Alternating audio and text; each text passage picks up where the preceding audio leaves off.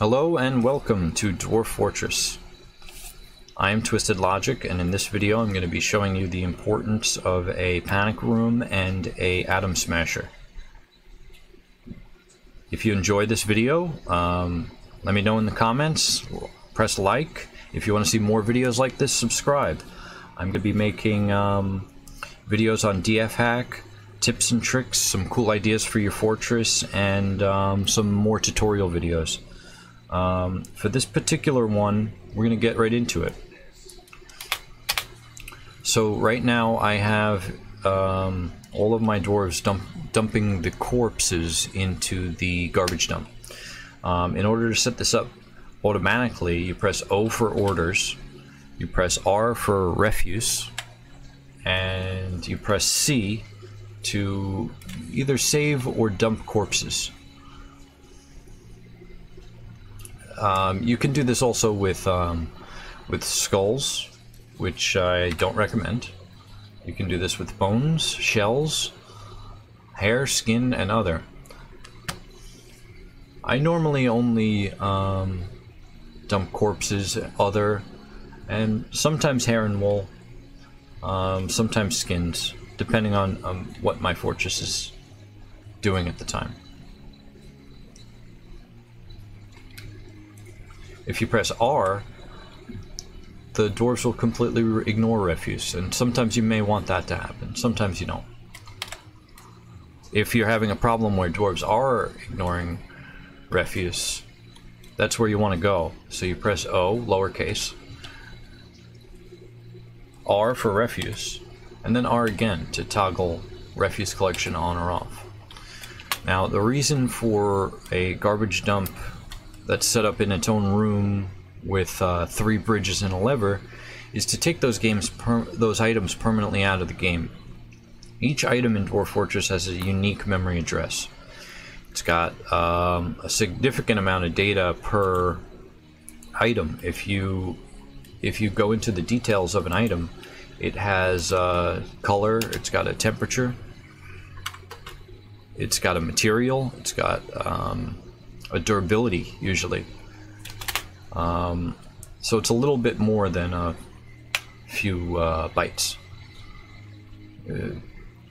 I don't expect it to be more than 50 bytes per item, but these grow over time, and that's what leads to an FPS death. Now, right now, my dwarves are filling the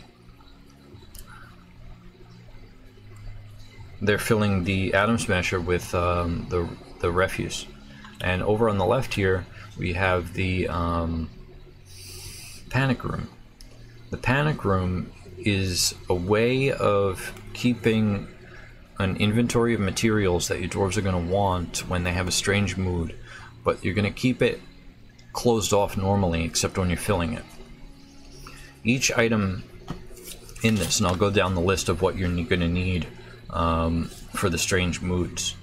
You're going each item in this list has its own stockpile that takes from another stockpile in the fortress to fill it. So you have a stockpile of stone, you have a stone blocks stockpile, you have a metal blocks stockpile, wood, metal bars, cut and uncut gems, green glass, clear glass, and crystal glass, bones and shells, leather, and all 3 types of cloth, plus skulls. You may want to set this up if you have an area that's doesn't have access to wood, or if you want to keep some metal bars out of the way, if you have limited metal. And the way you do that is you dig the room out, you put a bridge in and a lever, and if you pull that lever after the bridge is linked, that room is cut off from your fortress.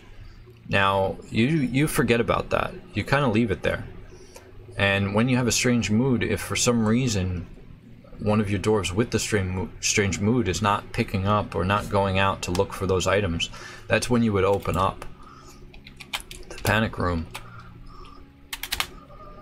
because maybe you ran out of wood, maybe you made too many barrels or bins, and there's no more wood in your fortress, or that particular dwarf has access to.